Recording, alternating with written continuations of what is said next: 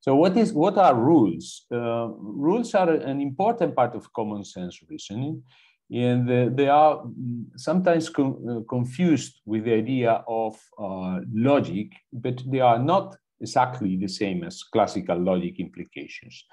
Let's see an example, right? When you say that fire causes a smoke, or if you want to write it this way, a smoke if fire, you are actually providing a rule that says that something produces an effect. In logic programming notation, this if I wrote before is written in this way. So we will write colon dash.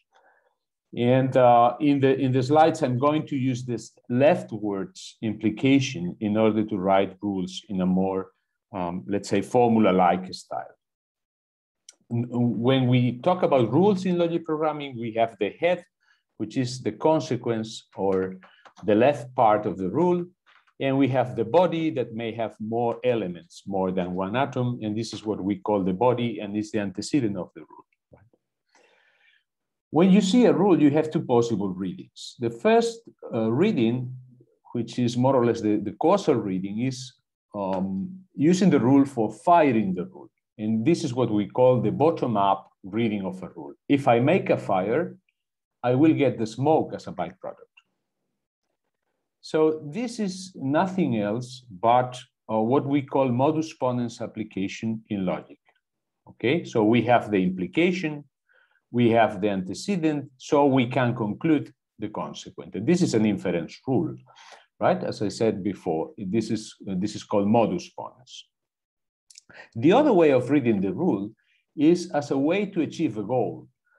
So how can I get the smoke? Think about the Native American that was sending messages. So the goal was sending the message. In order to send the message, he had to cause some smoke. And one way to get the smoke is making a fire.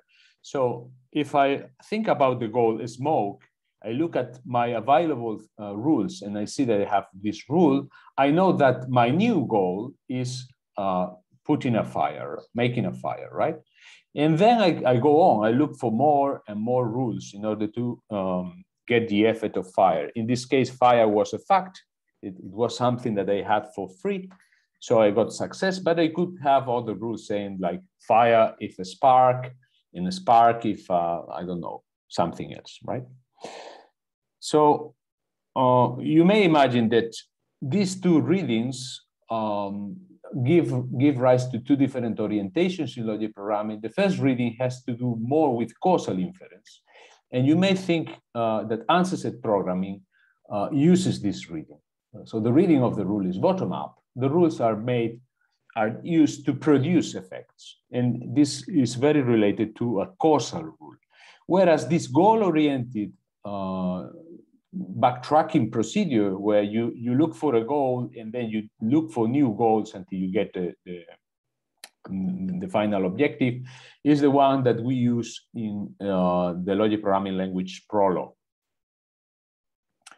So we will focus in the bottom-up application of rules.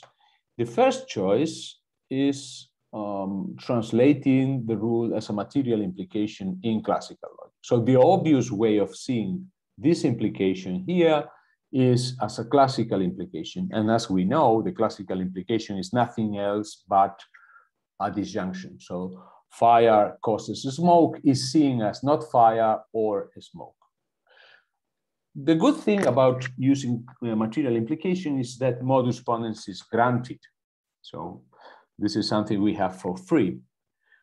But the bad thing is that when we look at the models of the formula, they are not aligned with the way in which we reason when we use rules. So suppose that we only have this piece of information in our knowledge base. So we know that the fire causes smoke, but we don't have any other information. In rule-based reasoning, we would expect that fire were false because we don't have any piece of information about that. There is no way to derive fire. And since fire is false, we cannot fire the rule. And so smoke is also false because the smoke is only derivable with this rule, right? So in rule-based reasoning, with this only rule, we shouldn't derive anything in particular. Whereas in classical models, if we look at these disjunctions here, we have three possible models. It is a disjunction, so we have that is going to be true when the left part is true, when the right part is true, or when both of them are true. So the three models, from the three models, only one of them actually coincides with the idea we said before in rule-based reasoning, that is when all the atoms are false. But we also have other models where, as you see, we arbitrarily assign true to the atom smoke, right? It is interesting to see that this model is also a minimal model in the sense that it is the one that has less number or less set of true atoms. So this is an interesting observation. And if you look at more examples like this, you will see that normally the rule-based reasoning behavior coincides with this minimal model. A minimal model also covers something that is a little bit more complicated, that is positive recursion in a nice way. Let's see an example of rules talking about positive recursion. Look at these two-gear rules, two-gear wheels. We have a wheel A and a wheel B. If you don't do anything, and you have these two rules saying that when I activate wheel B, then wheel A will spin, and the other way around, right? Because if you move one of them, the other one will move. It doesn't matter which of them you activate. But if you have these two rules and nothing else happens, you would expect that the two wheels shouldn't move, right?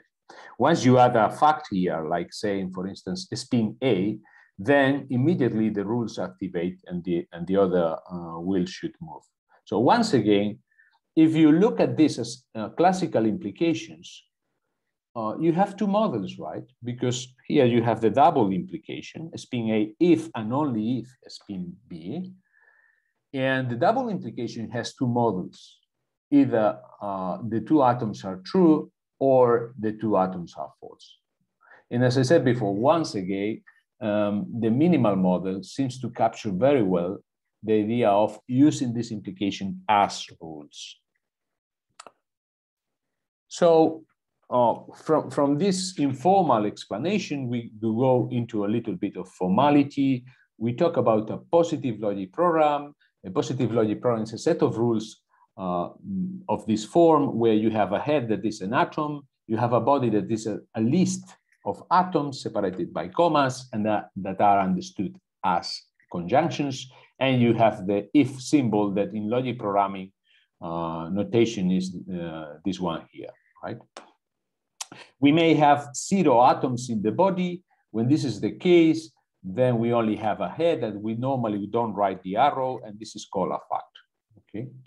The ordering is not relevant. This is something that changes from Prolog. If you are used to Prolog, the ordering, of course, is relevant because Prolog has the rules plus and control flow ordering. But in answer set programming, the ordering among the atoms in the body is irrelevant, and also the ordering of the rules is irrelevant as well. So it doesn't matter the order among rules or atoms in the body.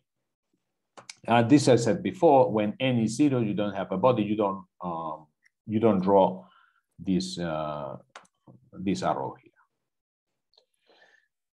So for semantics, what we can do is apply this minimality, taking the minimal model as we said before. So we start reading this rule as this in classical logic implication, and we apply what is called the closed wall assumption, that is assuming that we make as true atoms as less true atoms as possible.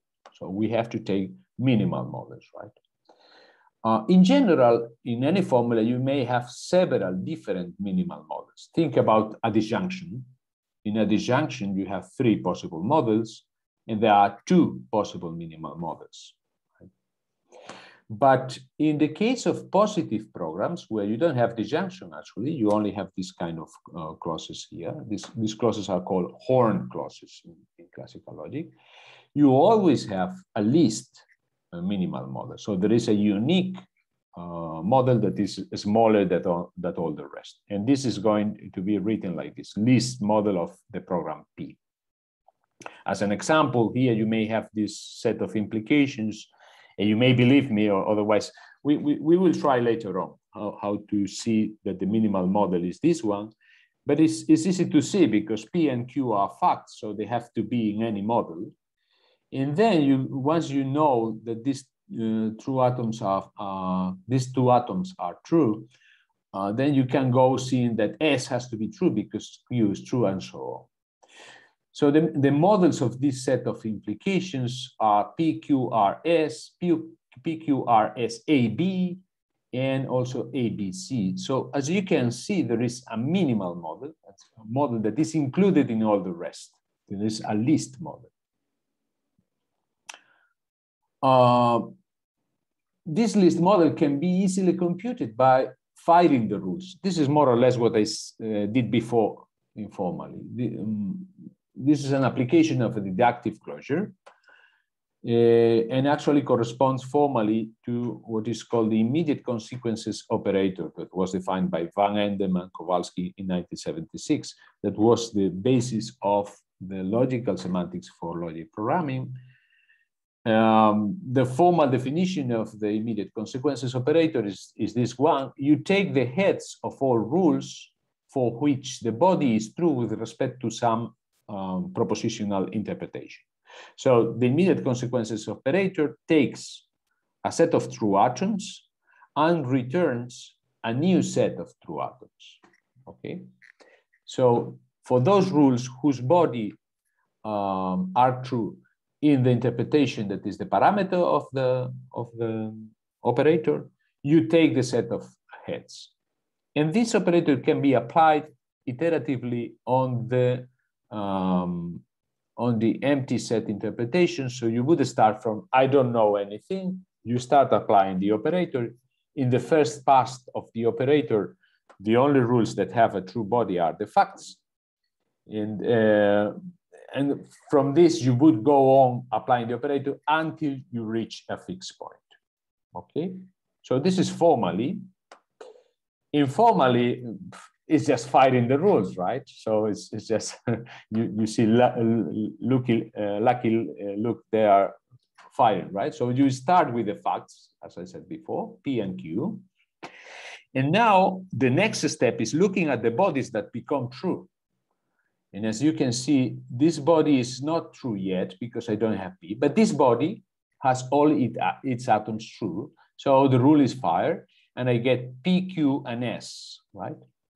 And now I see which new bodies become true. In this case, this new body is true. So P and S fires, and I get R.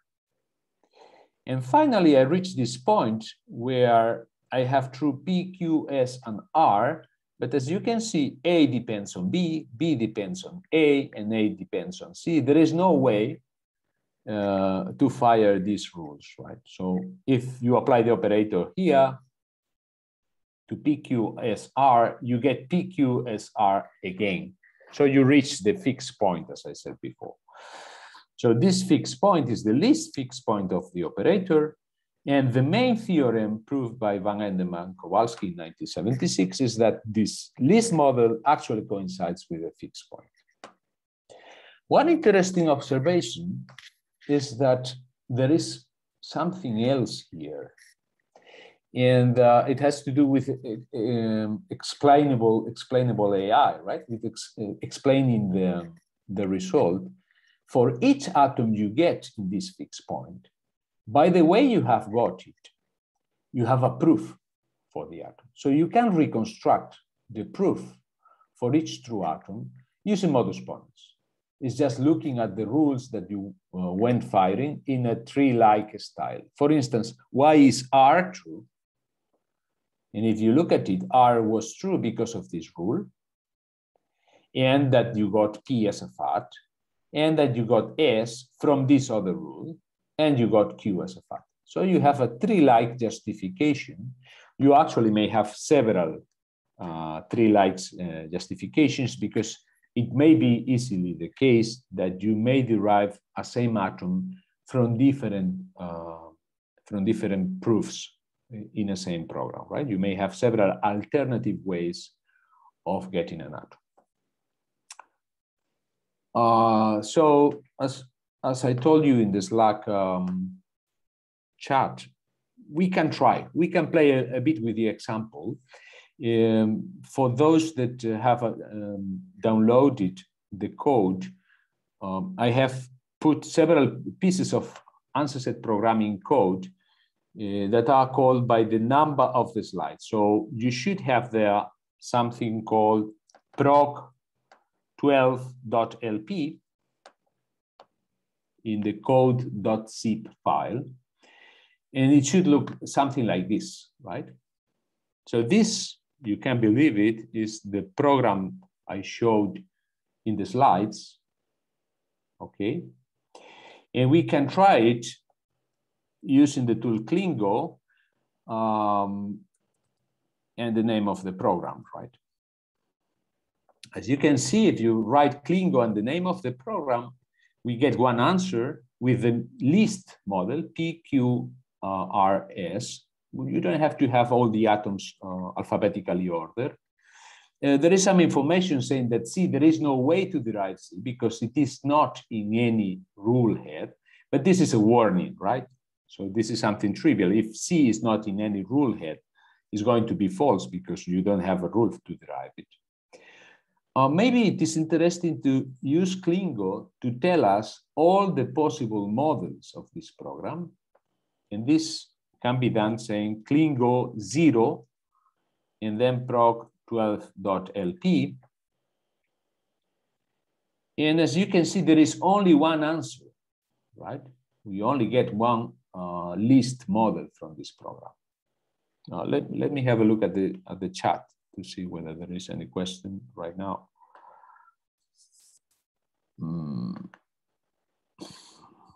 I lost the chat, but I guess the chair can help. Are there any questions? I guess no. Okay. So one interesting thing is that you can force to get the classical models very easily, so that if we uncomment the first line, you see that the first line starts with a percentage symbol. This means that this is a comment. So if I remove the percentage symbol, I am telling clingo that all these atoms in this list, among brackets, this will be explained later on, but right now we may think that I am telling that all these atoms do not follow the closed wall assumption. So they should not be minimized. They're going to be treated as classical atoms. So if I make this change and I call clingo again, you may see that you see the three classical models I was saying before, right? So by making this, let's say, open these atoms or removing the closed wall assumption from this for these atoms, I can see the classical models of clingo rules understood as implications. And as you can see very easily here, it happens what I said before, right? The least model is exactly this. The least model is included in all the rest of models. Okay, this was a little experiment, and I encourage you to go on and try other experiments like this. So the next step is introducing the fold negation. So the fold negation is not a normal negation. It's used in order to write a very important kind of reason that are default rules that act when you don't have information about something, okay? We already have some default falsity in closed wall assumption, because any atom that there is no way to derive is false by default. But the bad thing with closed wall assumption is that we cannot check the falsity of an atom in a rule. So the obvious thing to do is adding a negative literal, right? So in the bodies, apart from atoms, we can write now the negation of an atom, and it should be understood as there is no evidence or there is no proof. If you want to think about in terms of justification, there is no justification for P.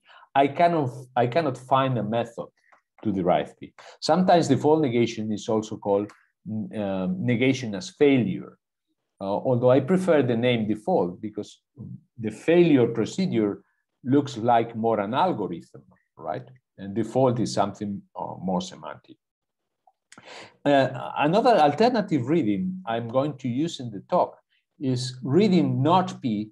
When I use the text not, I am assuming that this is the default negation.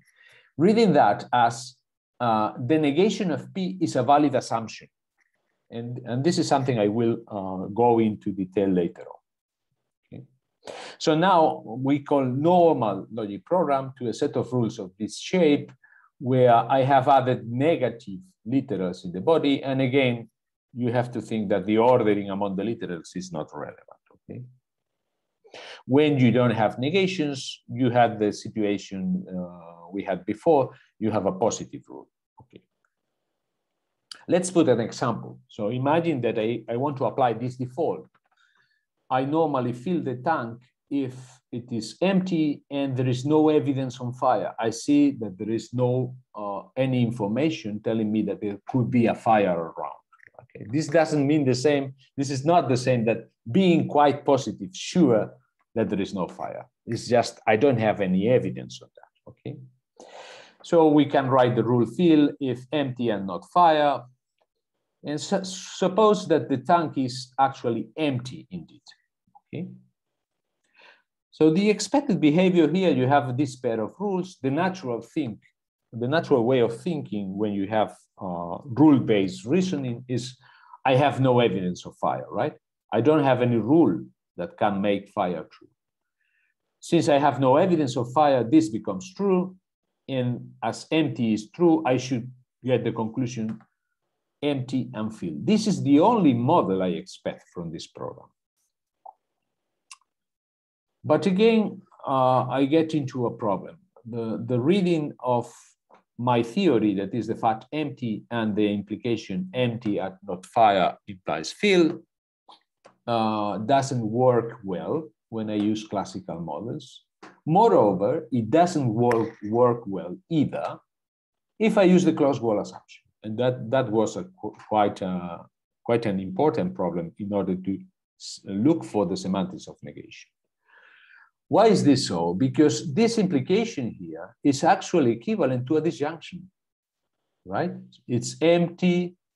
Empty is true, so you can remove this. And now not fire or fill is nothing else but fill or fire. And now the minimal models you can imagine is empty fill and empty fire. So this second model is quite surprising, right? If you think about the theory in terms of rules, getting a fire when you didn't have a rule to derive it is very surprising. It's not that it's not okay to assume that you have a fire, but the problem is that you cannot build a proof for fire. And a key point here is in answer-set programming is that any assumption you make must be eventually justified. This is a TV series I like a lot. So another interesting observation is that we expect non-monotonic behavior. What does non-monotonic mean? It means that something that was derived before can be withdrawn if new information appears. So in our previous theory, if somebody tells us, or I can observe that there is a fire, we shouldn't derive an empty field anymore. The conclusion field is not valid anymore. And now we should move into the other model, empty fire, and retract the conclusion field.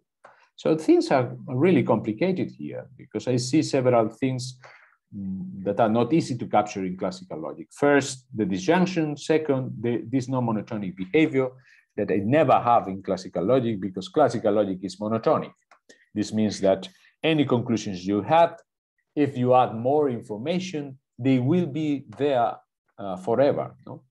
You keep adding information, and all the conclusions you had before are maintained. So I like to see this problem as a problem of directionality of material implication. And this is very easily revealed because this implication, as I said before, is the same as this one, but in classical logic is also the same as this other one.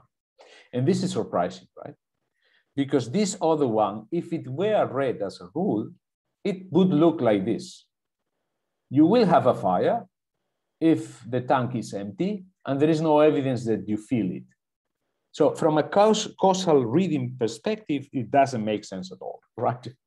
So if I have no evidence of feeling the tank and the tank is empty, suddenly I get a fire.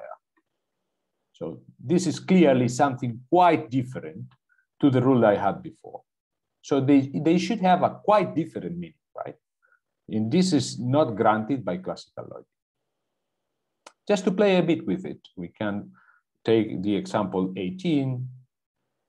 And if you write clingo 0proc 18.lp, oh, maybe it's not that page because I made changes. It could be 17, right? I may have changed a last moment page number. Okay, so this is the program I had there. As you can see, we have fill if empty and not fire. The tank is empty. The conclusion I get is empty fill. We can see what happens if we convert all these atoms into classical atoms by removing the first comment. The first comment, so I remove the comment in the first line. And I call clingo again. As you can see, I have many models, right? The one I wanted is that the tank is empty. I can safely fill, but I also have models in which suddenly a fire appears, right? Another experiment you may run is just remove the first line, but add the fact that you can observe a fire, right?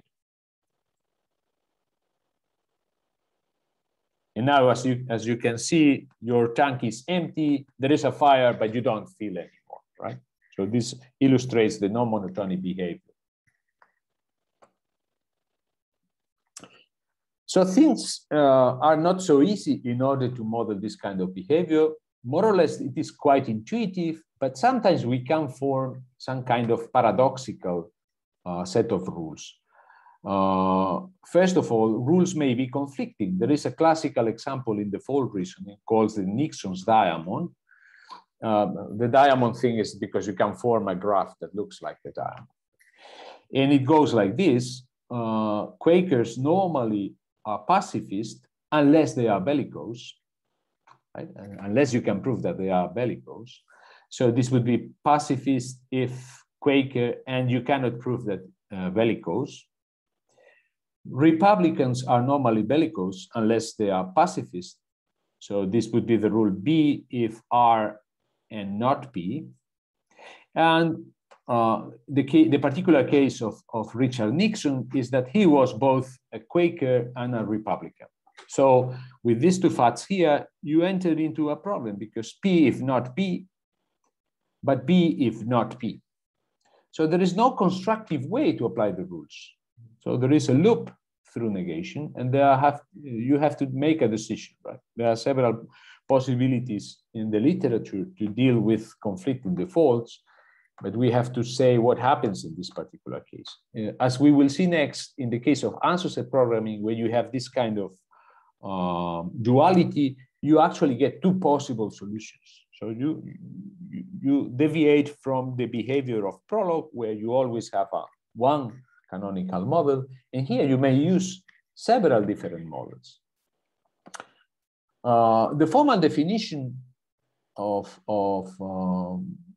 the semantics of answer set programming is based on the semantics of a stable model that was defined by Gelfand and Lifshitz in 1988. And you can see as a three-step procedure, right? Of course, you can look at the paper or many papers that make the formal definition. I'm going to make an informal one. So the first step is like if you have a glass ball, like an teller, right? And you guess an assumption. So give me a model you think could be the case. So you put some true atoms there. This is your assumption. And right now you have P, Q, R. So right now your assumption for negations are that B is false, right? Because it's not in the crystal ball. So the next step is go to the program and simplify all the negations accordingly to your assumption. So you reduce the program nodes. So you reduce the negations of the program. You remove them depending on this. So not B is true and not P is false. So if you have false in a condition, the rule is not applicable. And if you have true in a condition, you can remove the true. So this program is what is called the reduct or the reduct with respect to this assumption in the crystal ball.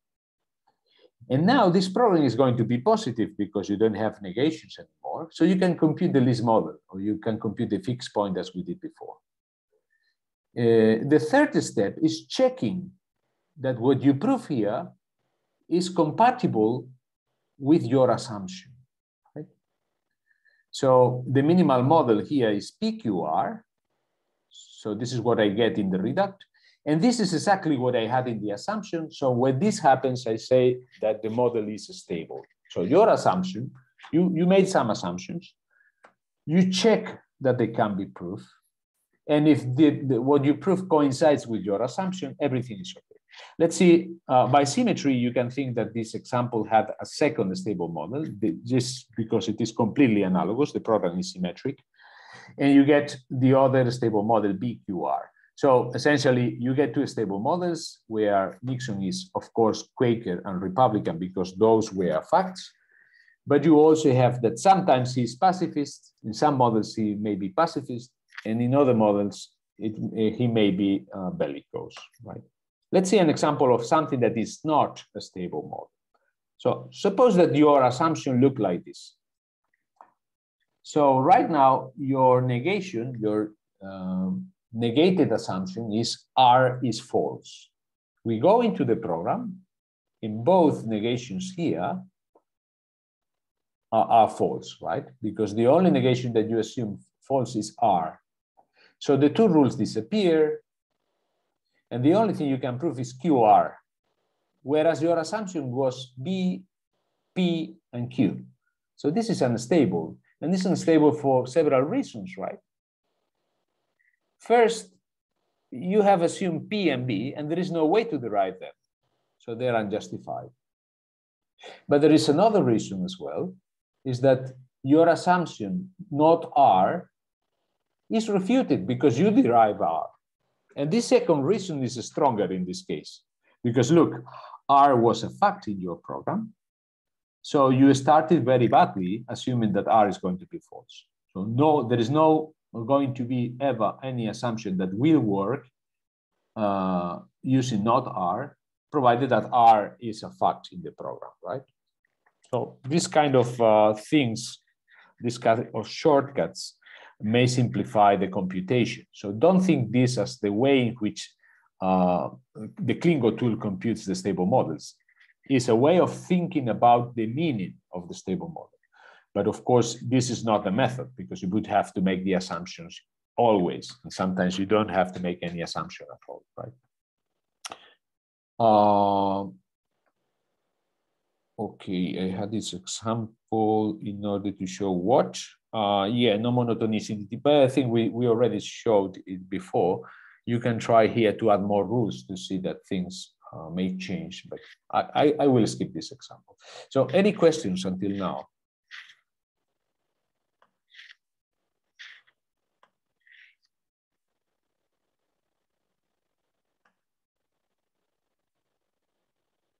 Okay, I see no questions.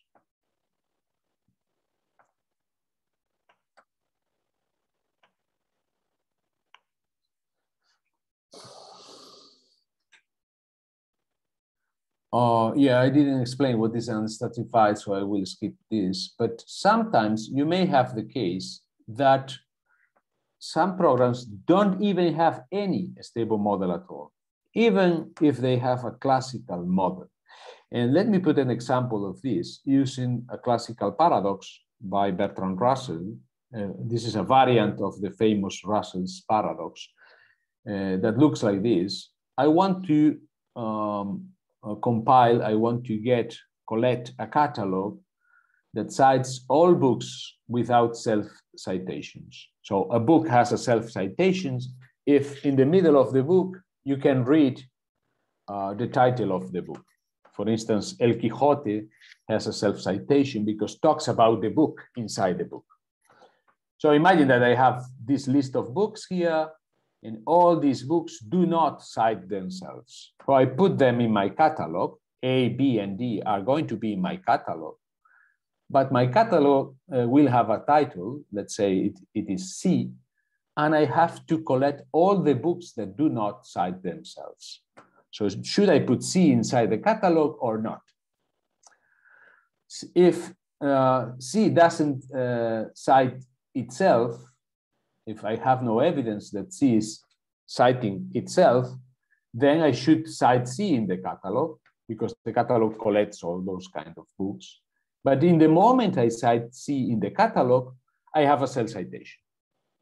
So this pair of rules are exactly capturing the reasoning I have in the paradox. Let's see what happens if you try program 23A, clingo 0 program 23A, because I have a second program in this page, right? As you can see, it is unsatisfiable. So it's saying that there is no way to satisfy this program. We can also do an experiment and look,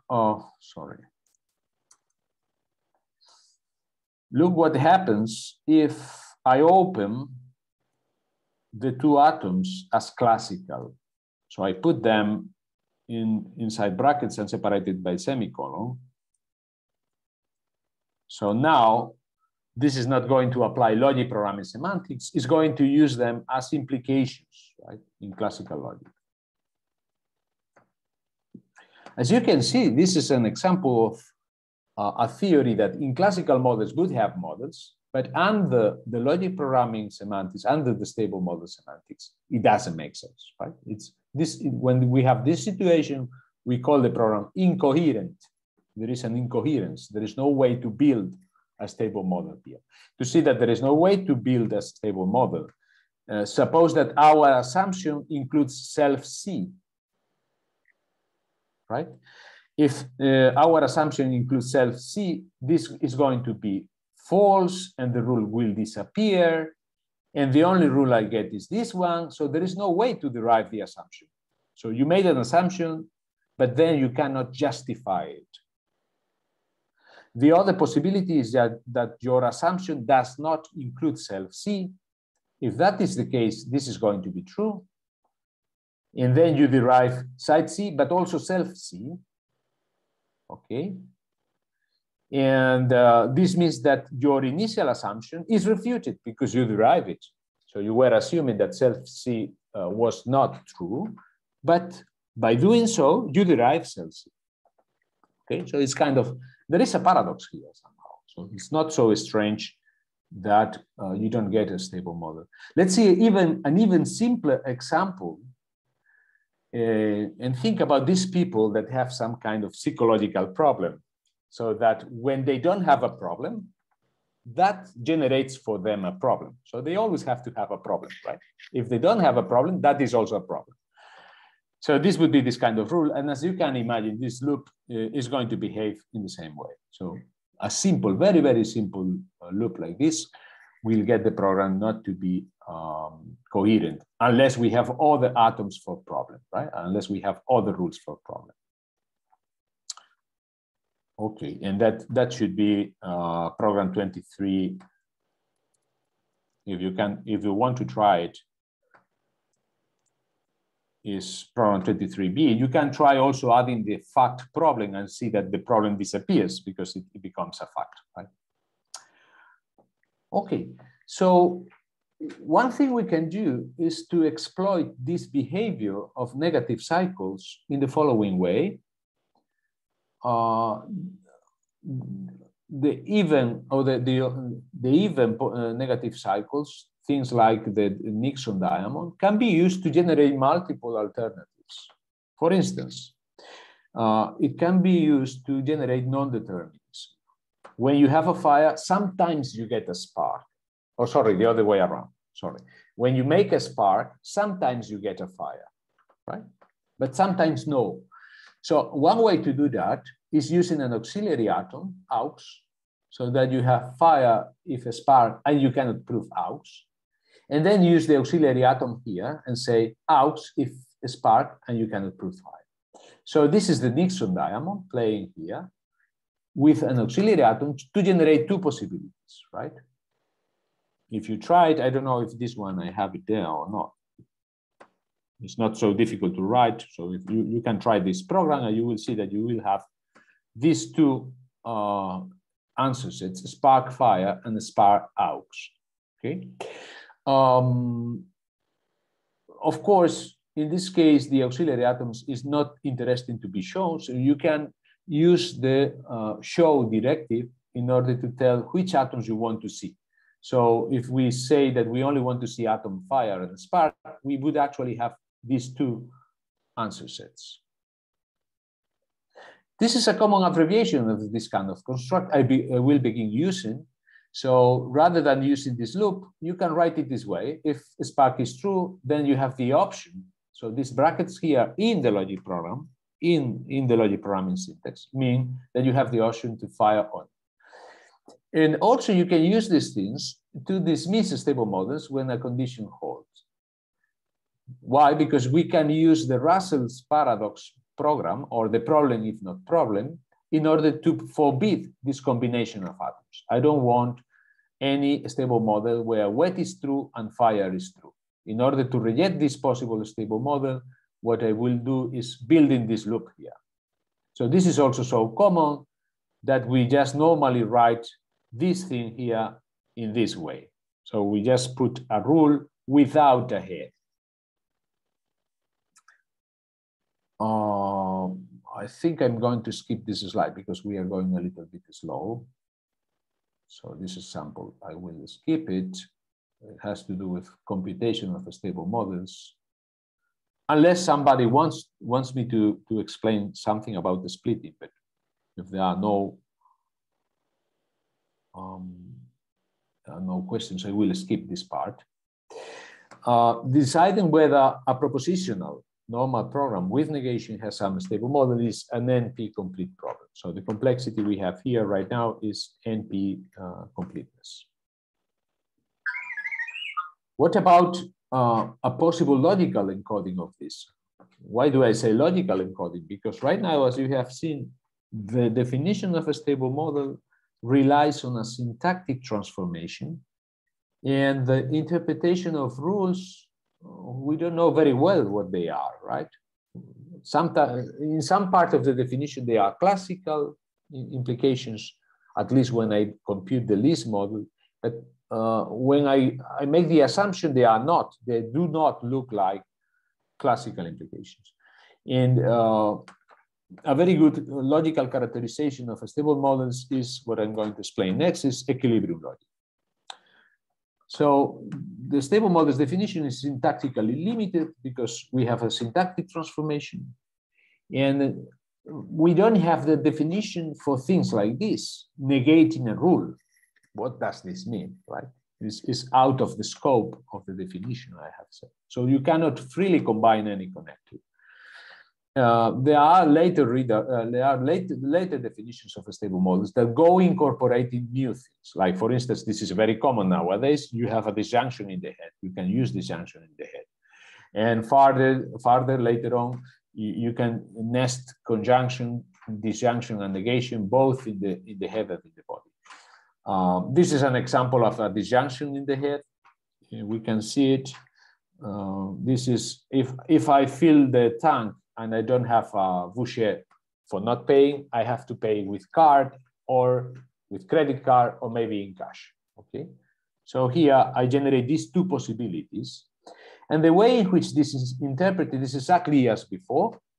We compute the reduct of the program, but now the program may have disjunctions. It's not a positive program, so it doesn't have a least model anymore. It has several minimal models. The only thing we require is that the assumption we used to build the reduct is one of those minimal models, right? So if we try this program here, this is page 28.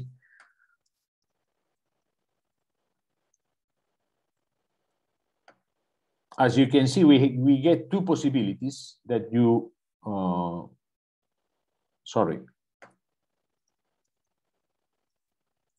in the program, I have added the fat fill in order to fire the rule. So if I fill and I have no evidence of having a Boucher, and then you have this disjunction here is represented with a semicolon. You can also use a comma, but it's a bit confusing with respect to the conjunction here. Okay, so I'm going to use a semicolon for a disjunction in the head. And as you can see, you have these two options. But since we get the minimal models, this is not a normal disjunction. In this particular case, it's behaving as an exclusive disjunction because I'm going to take the minimal models of these two. So this is why I get cash in one of the models and credit card in the other one. But as I said before, okay, we have kind of an interpretation for disjunction in the head, but I don't have a full interpretation of any logical connective under the intuition of a stable model. For instance, I cannot nest implications. I cannot negate implications and things like that. So I have not a real logical semantics for this. So in order to overcome this difficulty, we can look at equilibrium logic that generalizes stable models for arbitrary propositional theories. The idea of equilibrium logic is it is a model selection criterion on top of a weaker logic than classical logic. This is the intermediate logic of here and there. So you may think that this here and there logic, when you write down a set of formulas, a theory, you may have several models. Some of the HT models are also classical models, but some of them are not. They are models that have the form of an intuitionistic frame. Okay. So equilibrium logic is a definition of model selection criterion on top of this schema here. So the first thing we have is an ordering relation among models. Suppose here that I'm drawing them, the smaller ones below. I look at the minimal models here that are this, and this. And then I get only those minimal models that are also classical models. And those are the equilibrium models. We will see the formal definition next. So let's see first, how does the here and there logic look like? It is an intermediate logic, but it's the simplest intermediate logic you can form that is below classical logic. Actually, it's the strongest intermediate logic that is not classical. Okay. So rather than having interpretations with sets of atoms, we have a pair of sets of atoms where H stands for here and T stands for there. And the only condition we add for this pair to form a valid interpretation is that H has to be included in T. For instance, this could be a possible pair. H is PQ and T is PQRS. Now, if we think about the procedure we had before with the crystal ball, there is a clear identification with that procedure of this semantics, where everything that you have there is assumed. Everything that you have here is what you were able to justify, what you were able to prove. And anything that is outside there, any atom, for instance, imagine that in your signature here, T and W is not in T, but is in the signature. So any atom outside there is false. This is a false assumption. You are assuming that these atoms are false. Okay, so there is a clear identification of this structure with the procedure we saw before. This was a bit surprising, by the way, because you have to think that the definition of a stable models 1988 didn't have anything to do with intermediate logics. So it's something, for me, it was quite surprising at least. And also the fact that H is included in T has an intuition from this point of view, because it's saying that anything you consider proof has to be included in your assumptions. So you are not going to consider something proof if it was not assumed. So this semantics starts from rejecting cases in which something assumed is not eventually proved. So this is not going to happen because in the monotonic level is going to be rejected anyway. Okay. Of course, when you have that H is equal to T, this cannot be distinguished from a classical model that is a single set of atoms. How is the satisfaction of formulas in this semantics, in this logic? Well, you have to think in two. Actually, it's one satisfaction relation, but you have to think in two ways of seeing it. When I say HT satisfies alpha, you have to think that the formula alpha was proved. I was able to prove the formula. Whereas when I have TT, that is when I use the second component as first component, and when this satisfies alpha, this is a classical, right? It's a classical interpretation. For me, I am going to read this as alpha is a good assumption. It's a valid assumption. You are currently assuming that alpha is true. So you were not, maybe you were not able to prove it, but at least you have assumed it. And also you have to see that when you repeat this component here, you will see that if you force, yes? Okay. If you see that if you force H to be equal to T, you have classical satisfaction of formulas. So how does this work? When P is an atom, HT satisfies P if P belongs to the here component, right? Conjunction and disjunction is as always. And the key point is implication. So HT satisfies alpha implies beta.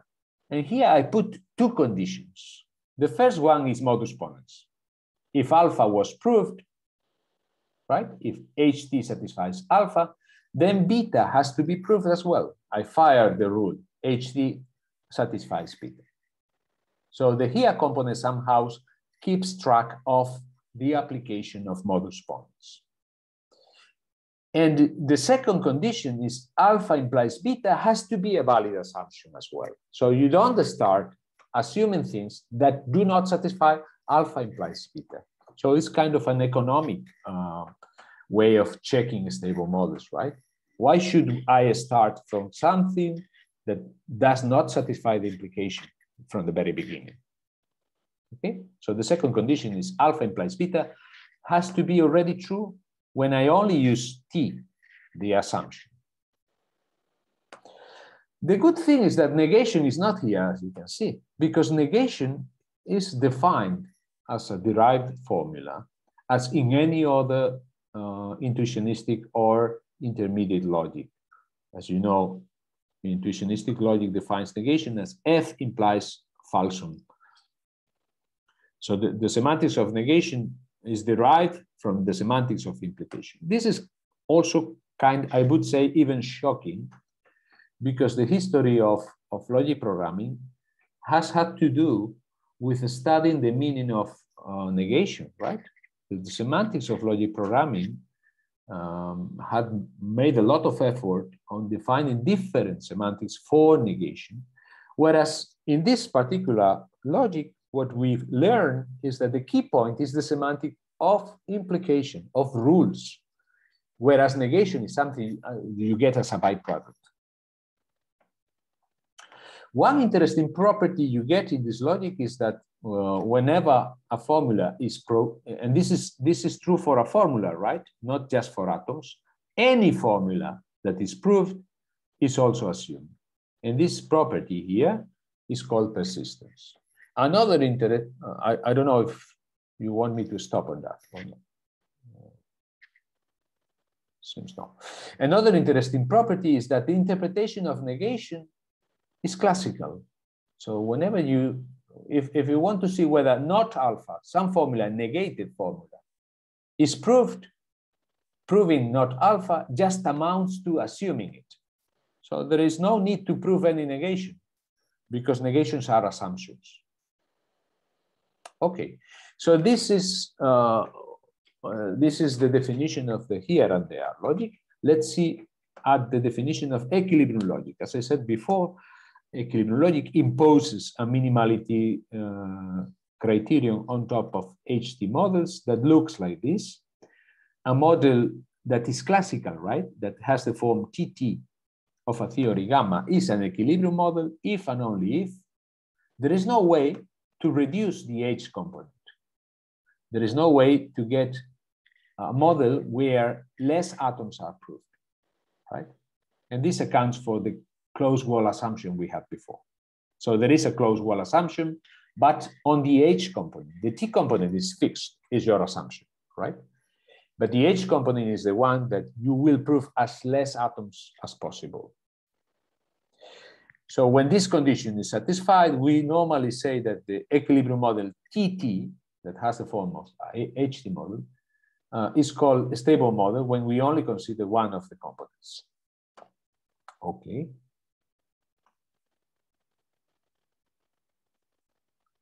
All right. So equilibrium logic captures all the main syntactic extensions, logical extensions of logic programming using propositional connectives. In fact, there is a version for first order syntax. So nowadays we have the definition of stable models for any arbitrary first order theory with equality. Right? It also provides an easy way to encode many constructs. For instance, the ones we introduced before using auxiliary atoms, you don't need them in equilibrium logic because the constraints forbidding that the body is true can be just represented as a negation or an implication of falsum.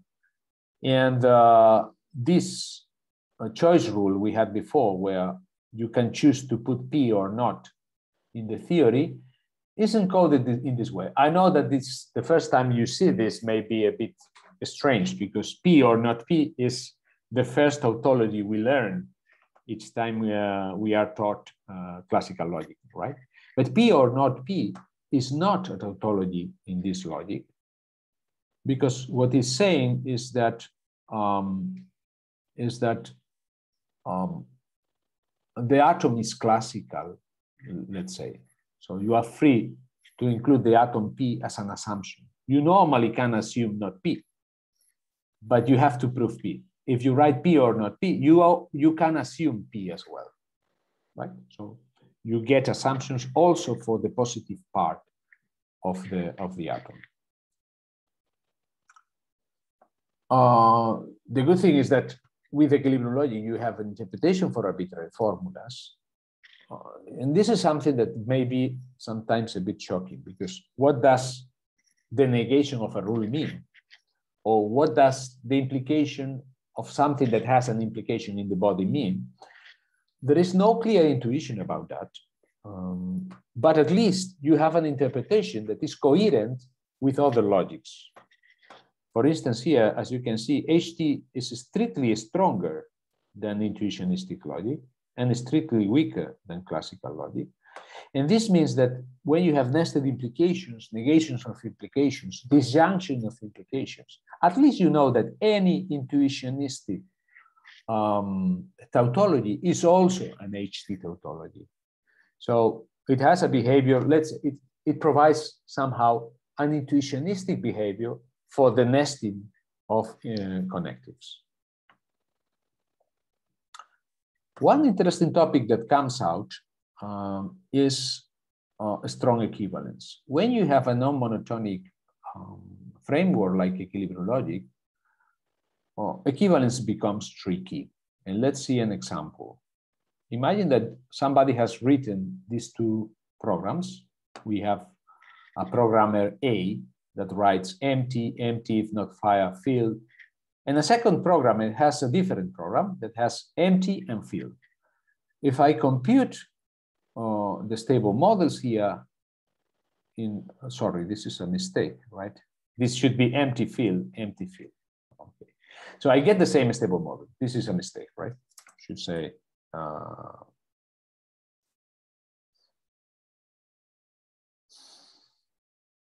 field, right? Okay. So apparently, if they have the same, if they produce the same stable model and nothing else, one would say that these two programs are equivalent. However, if you look at them, they look like very differently. Here, the atom field could be derived thanks to the fact that they have no evidence of fire. Whereas here, field is true because it is a fact, right? You have to fill the tank anyway. So what happens is that if you add the atom fire, the two programs behave differently, as you can imagine. Here, you add the atom fire, you don't feel anymore. Whereas here, since field is a fact, you still get empty field fire. So what has happened here? The two programs that were behaving equally, they were producing the same stable models. So you can use your program and give it to someone else and say, they are doing the same. But if you add more information, they start behaving differently. So the concept of a strong equivalence is a concept stronger than normal equivalence. It's not just that the stable models coincide, but you may imagine, which is the definition. P1 and P2 are strongly equivalent if P1 plus something else, Q, and P2 plus this Q have the same equilibrium models for any Q, for anything you can add. When this happens, you say that the two programs you can replace one by the other because the context does not affect to the replacement. Well, an interesting property of equilibrium logic here and there that attracted the interest on this characterization is that a strong equivalence of two equilibrium theories or of two programs, let's say, amounts to checking that the two theories are equivalent in the monotonic logic of here and there. So you can use the here and there logic, check whether these two programs have the same HT models, not the equilibrium models, the HT models. And if those HT models coincide, you are sure, you can guarantee that the two programs are strongly equivalent.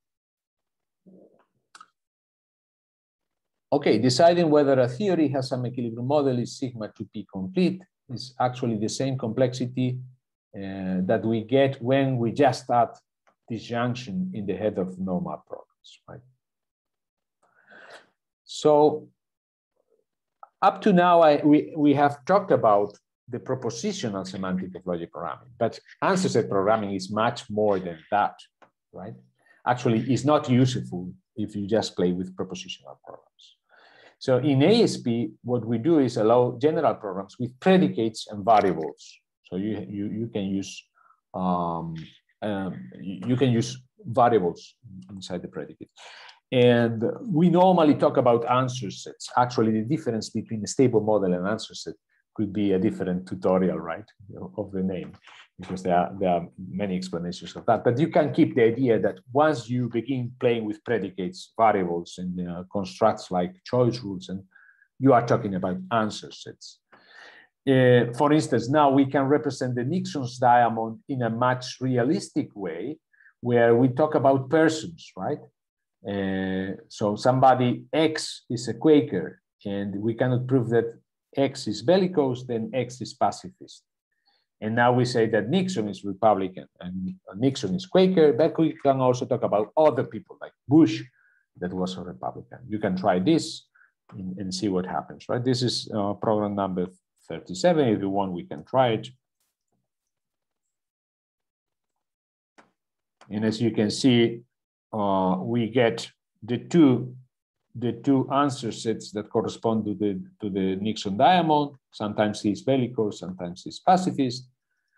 But if we go into the program and we uncomment the last line saying that we already have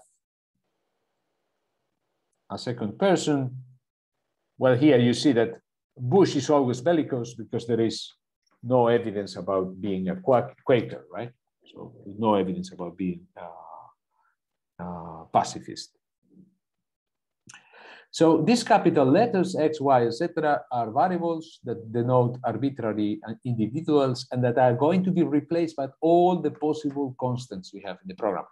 The method is much more elaborated than that. And we will know soon about, for instance, the method that uses clingo, because this is part of Roland Kaminsky PhD. It's much more intelligent than that, but you can keep in mind that when you put a variable, in principle, is going to try to replace it by all the possible constant values, right? We say that an atom is grounded, it has no variables, it only has constants, and grounding is the process of replacing variables by all the possible instances, right? Well, I will not insist much on this, but there is one condition that sometimes may bother you when clingo says that a variable is not safe. It's not a bomb, right? The only thing he's saying is that he has no clear hint of where to take the values of a given variable, right? For instance, if I go to this example, here the hint for knowing which X I have is the predicate Quaker, because that is something that can look for it in the program as a list, let's say. I have a Quaker Nixon. Or if you want, let's think about Republican, right? I have two Republicans. So in order to say who are not pacifists, I know that I have to use the Republicans, right? But if I remove this hint here, and I just say that anybody that is not pacifist is a bellicose, this X has no hint to get the value, because I'm talking about any X. It's not just any person. It can be any integer number, right? 34 will be bellicose if it is not pacifist. So how many elements do we have in the domain? In principle, we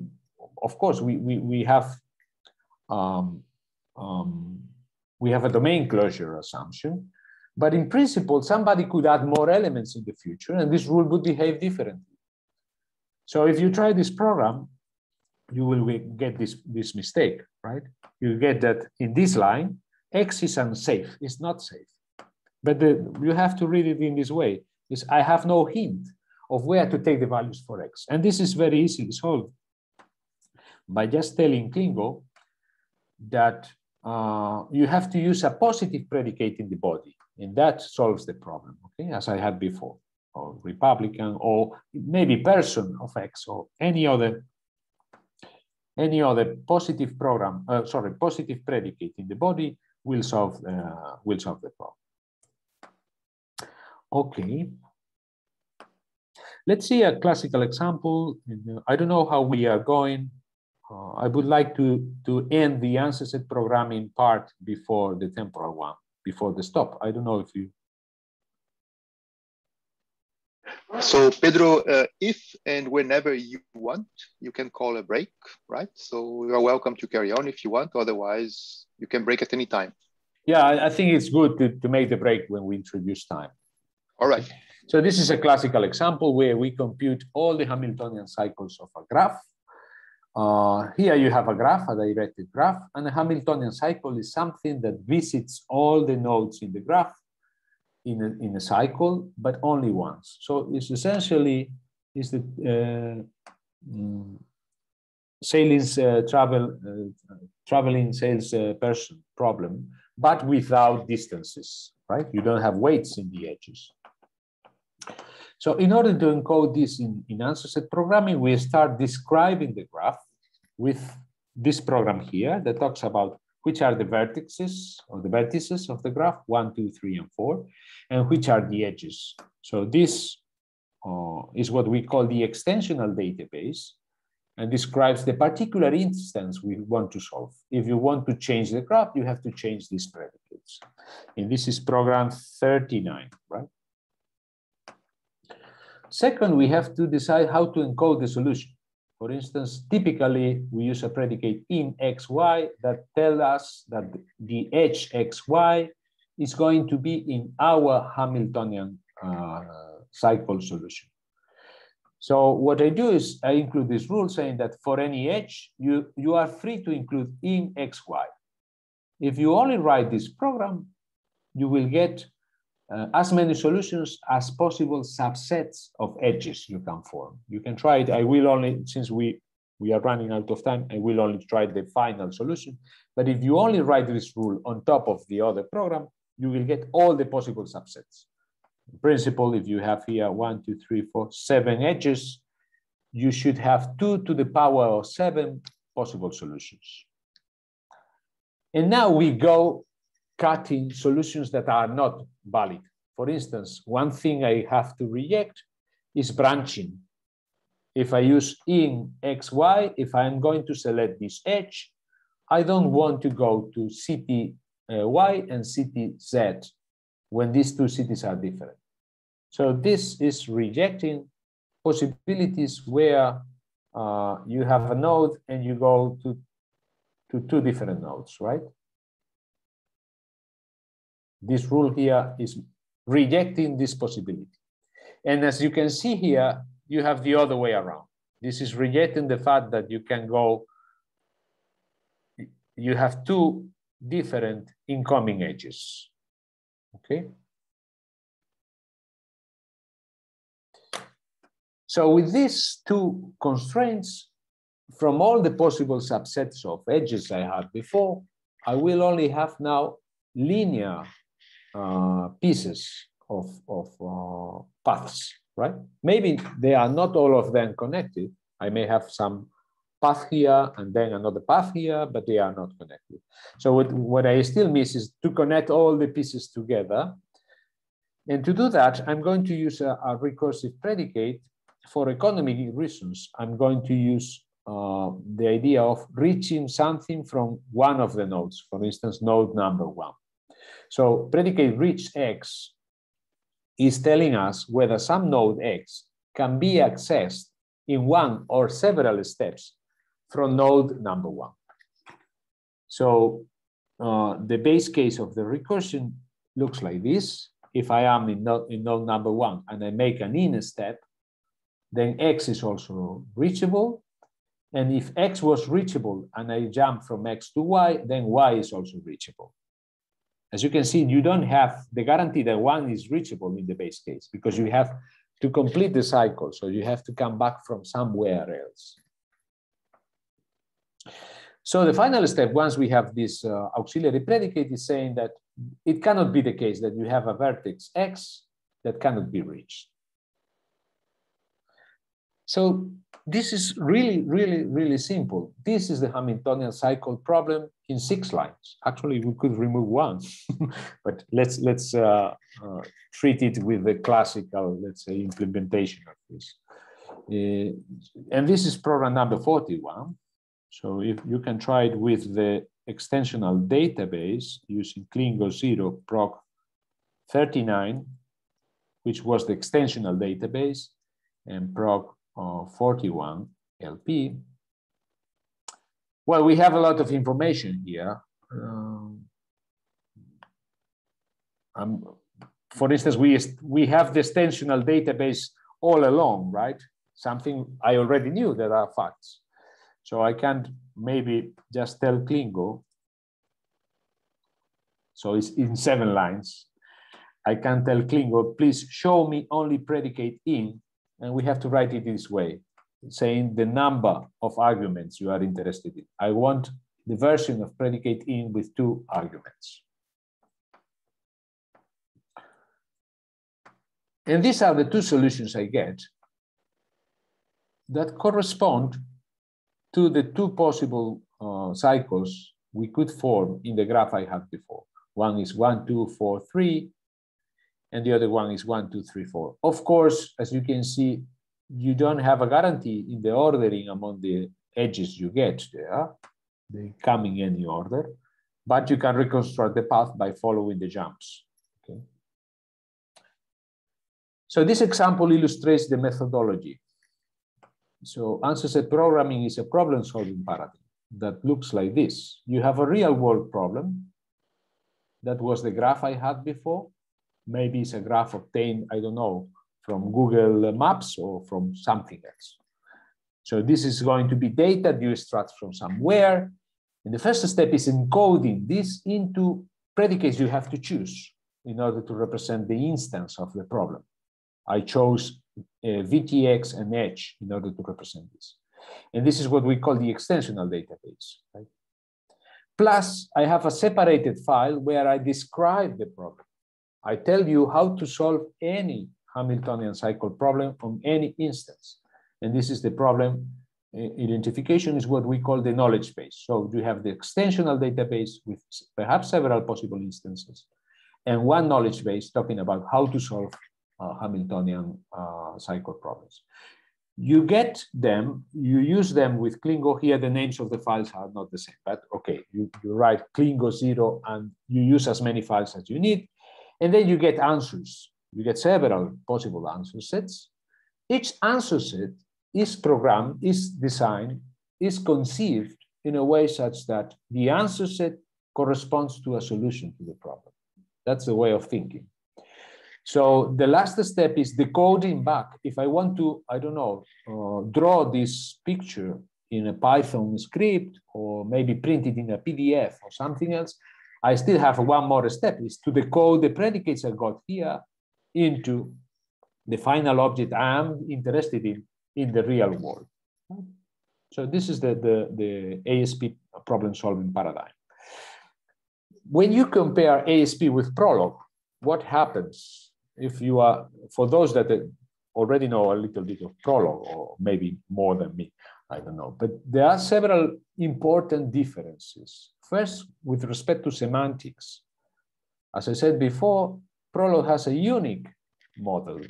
When you write down a Prolog program, from the semantic point of view, it only has one model, which is called the canonical model. Whereas in ASP, we may have several answer sets, or maybe no one. And this is on purpose, it's not an accident.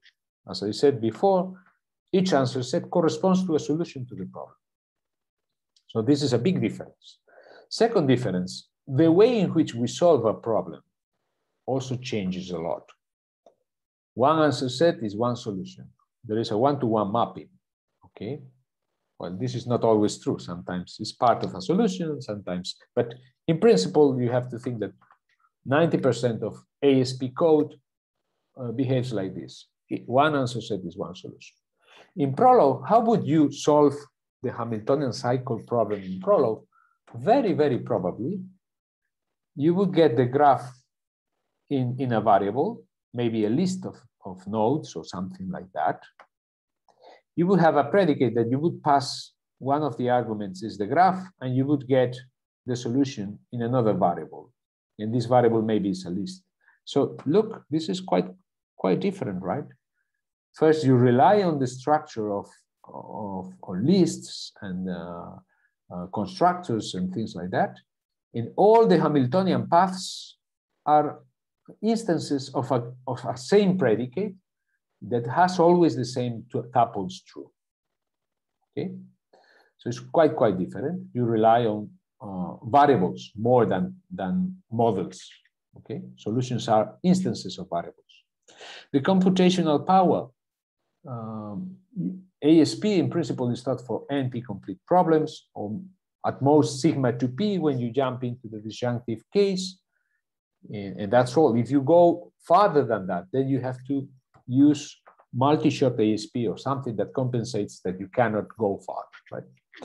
Whereas Prolog is a full programming language. It's a Turing-complete programming language. So any program is a Turing machine, let's say.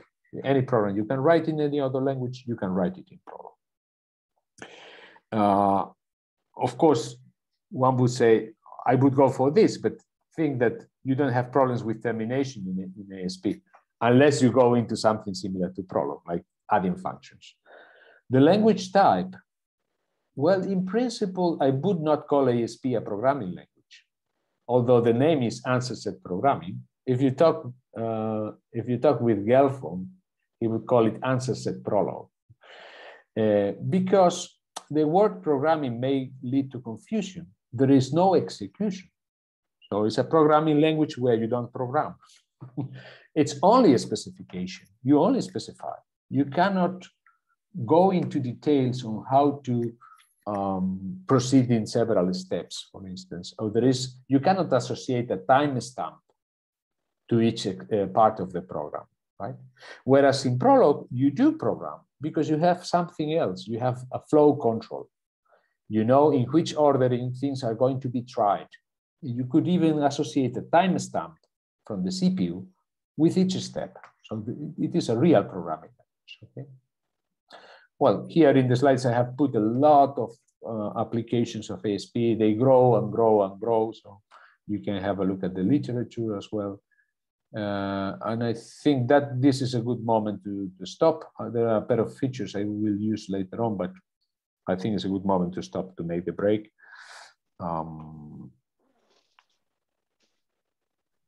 All right, okay, thank you very much for the first part. So if you want, we can have either a 5 or a 10-minute break, depending on how tired you may be. It's up to you. I don't know, maybe this now is almost 11. I think we could several FATs.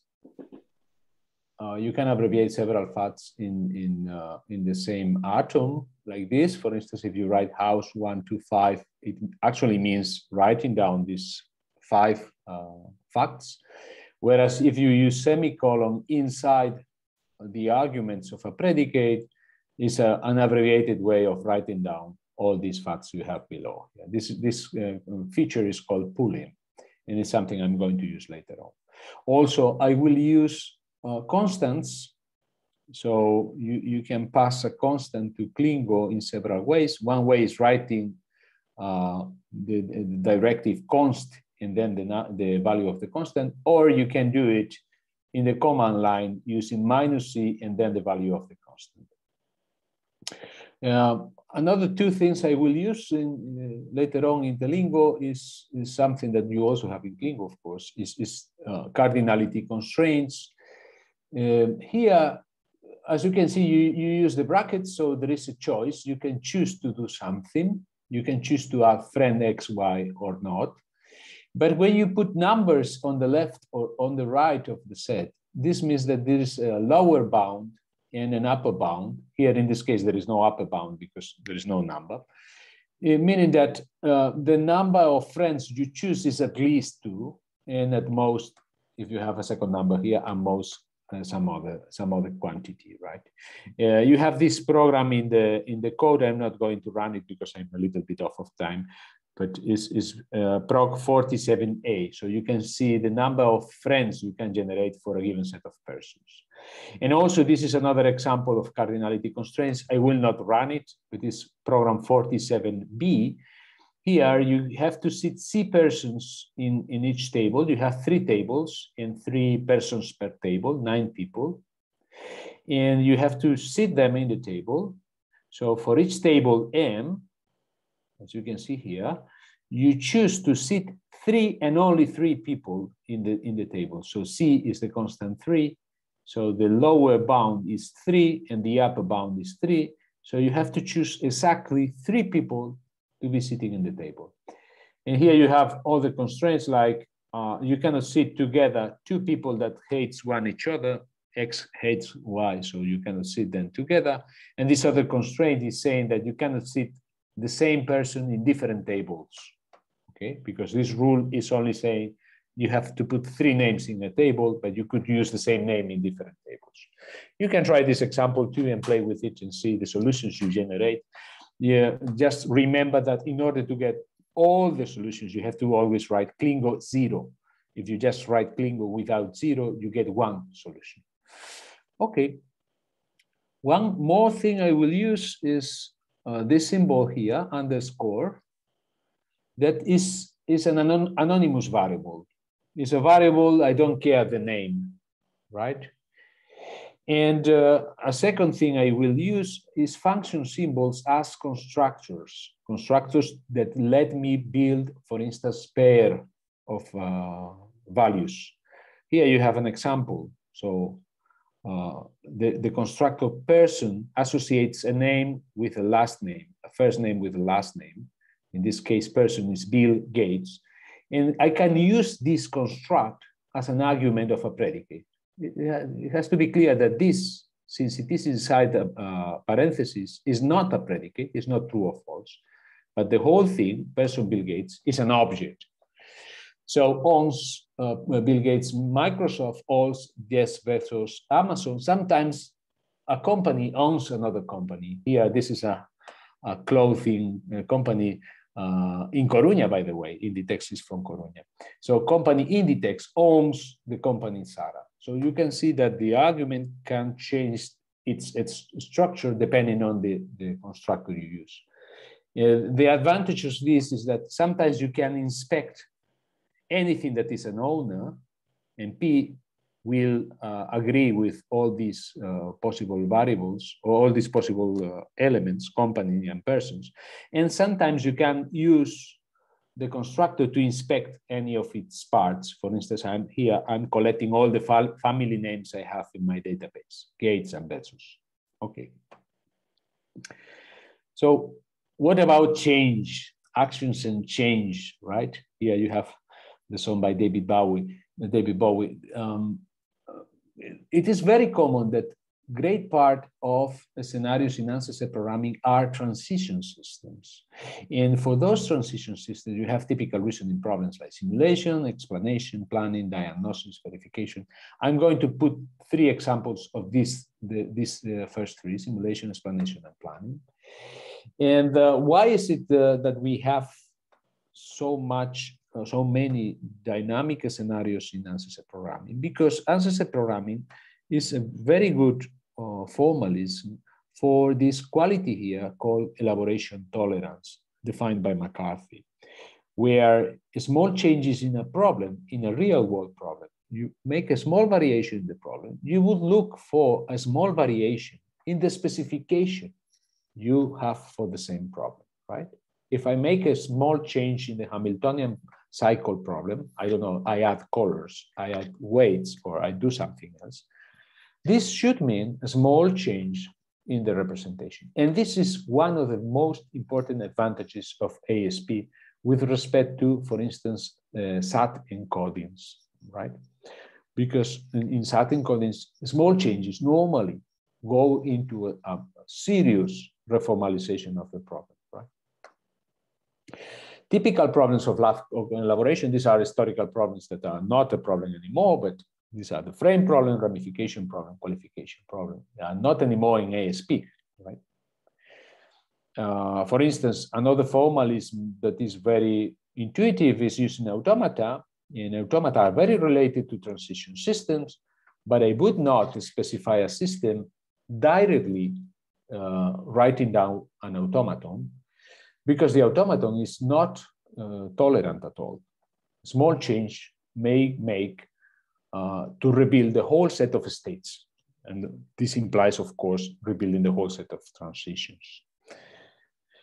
And the application of answer set programming to actions and change follows a methodology already introduced in 1993 by Gelfand and Lifshitz in this paper, representing answer change by logic problems.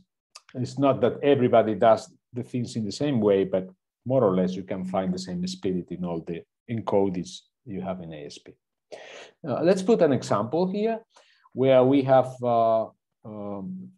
three switches in a corridor to switch on or off the light. There is a circuit here, maybe the corridor at home, you have 3 switches. And the fluents are the variables that change a long time. In this case, they are Boolean.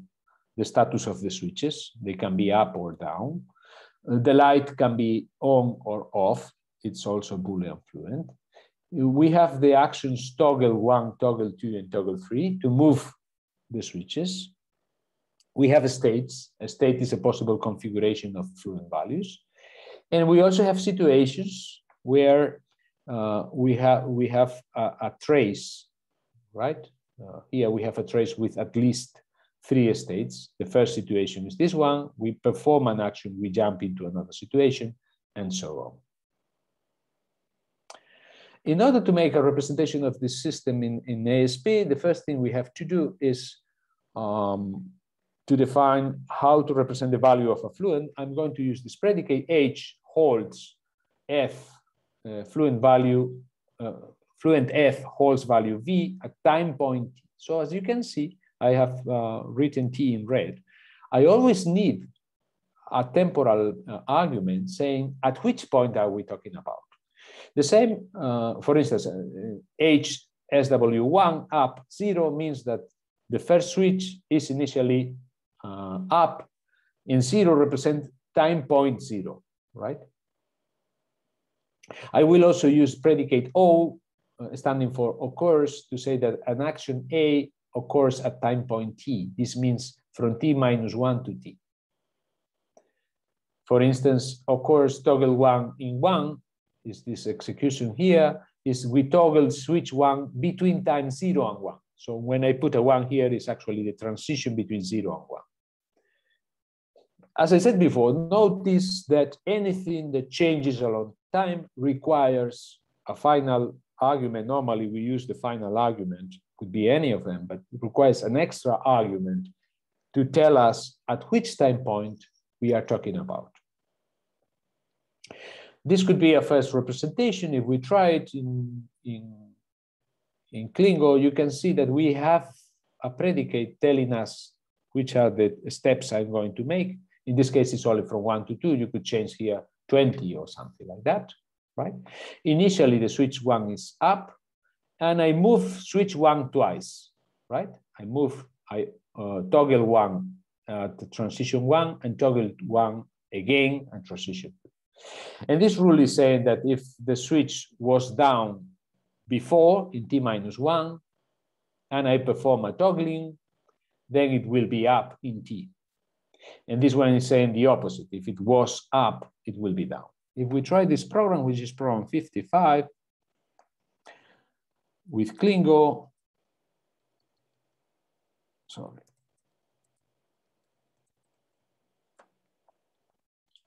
You can see that we are moving toggle number 1 twice.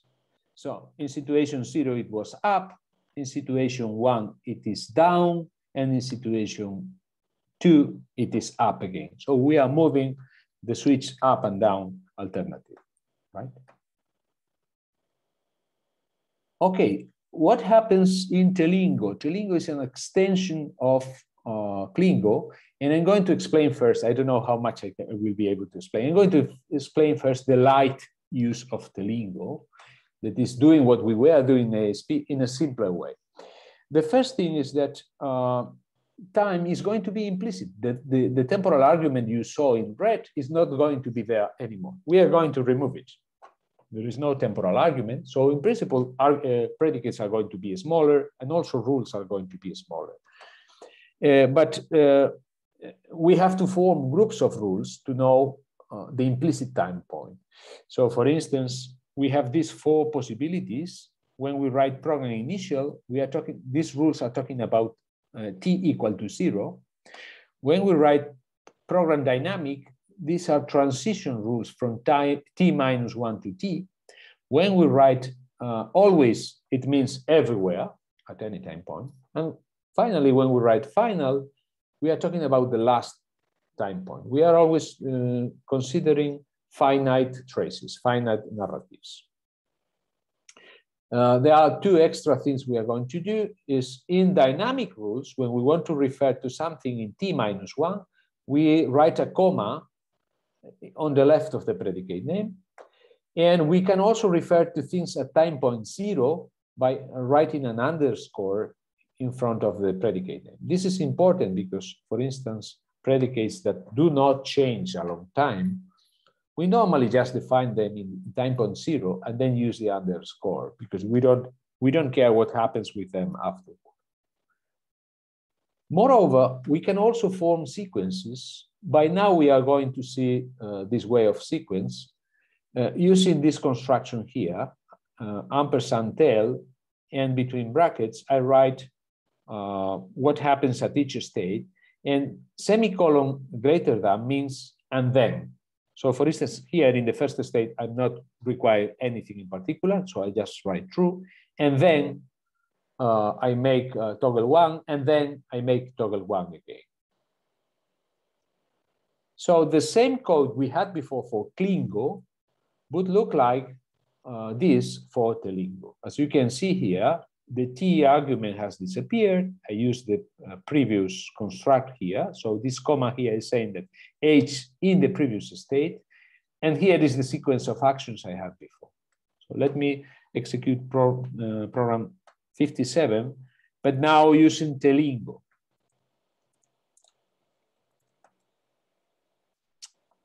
Okay. It's 57A, right? The program 57A now looks like this. We have one answer, but we have something new, right? That the answer has to separate the atoms depending on the number of the state. In the state 0, the switch was up. In state 1, you perform a toggling and the switch is now down. In state 2, you again toggle the same switch and the switch is up. Okay. So let's add initial facts for switches 2 and 3 and see what happens with them.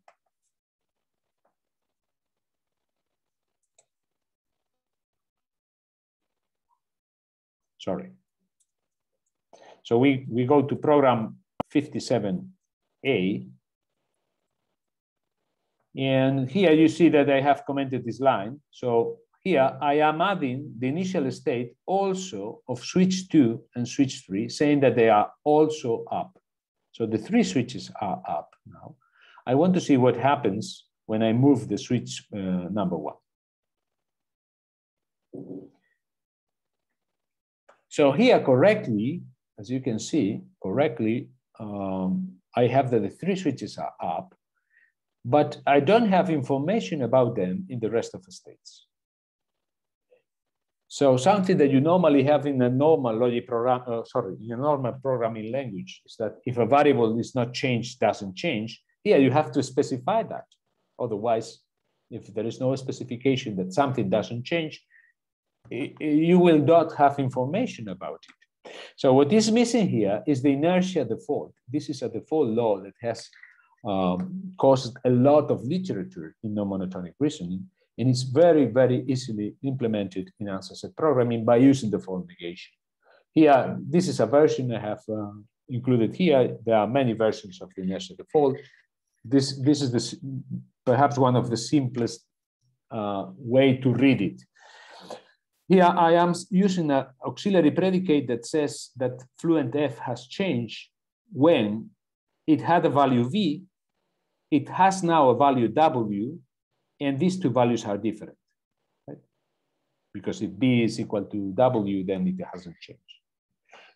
And then the inertia default says, if previously you had value V and the fluent has not changed, then you still have value V.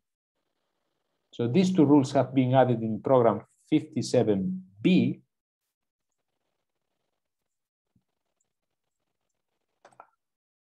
As you can see them, they are here. So I have added the inertia rule. And if you perform telingo program 57B.lp, now we see that the fluents that had not been touched are still there by default, right? And this inertia rule doesn't have to be modified.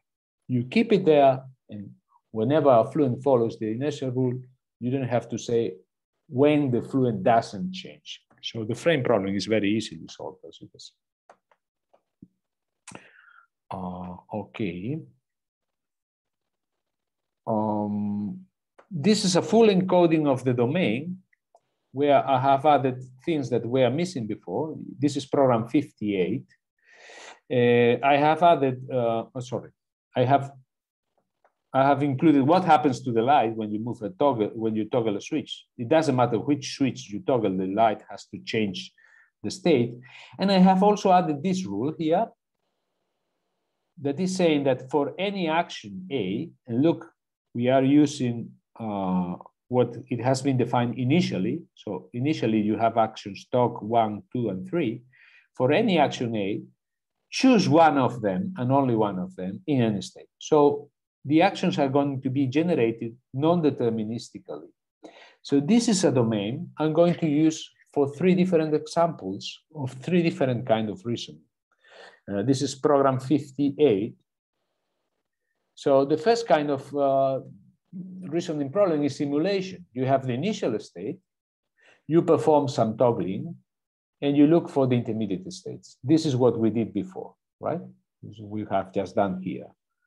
I provided the initial state. I said which were the actions to be performed, and then I get the result.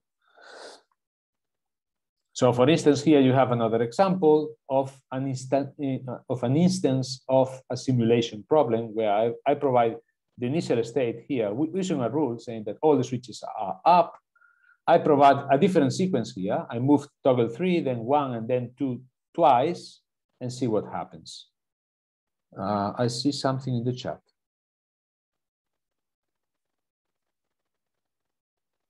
Yes, the order is not important, but it's important that you specify which is the kind of rule you are talking about. You can change from program initial to dynamic and then back to initial and then back to dynamic as many times as you want. So somehow this program initial is saying that everything that goes below until the next program directive is going to be initial rules, but still the ordering is not important. You can provide first the dynamic rules, then the final rules, and finally the initial ones. So that is not important, right? I hope that this clarifies the situation. So this is program 61, that is an instance of a simulation program, and we can combine it with program 58. So program 58 was the general domain, and program 61 is the particular simulation problem I have on that. And as you can see, I perform toggle 3, toggle 1, toggle 2, toggle 2, and we can see what is going on here. Like of course, the light is changing from on to off, alternating, because each time you move a switch, the light changes. But here we can see what happens with the switches. The 3 moves to down, the 1 moves to down, the 2 moves to down. Now I have the 3 of them down, and toggle 2 moves switch to up. So you can follow the simulation, right? This is one possibility, but we have many more possibilities. For instance, another possibility is making temporal explanation. What is a temporal explanation problem? Is kind of a temporal puzzle, right? We have partial observations of states and perform actions, but not all the information. For instance, I don't know the state of these fluents in the initial state.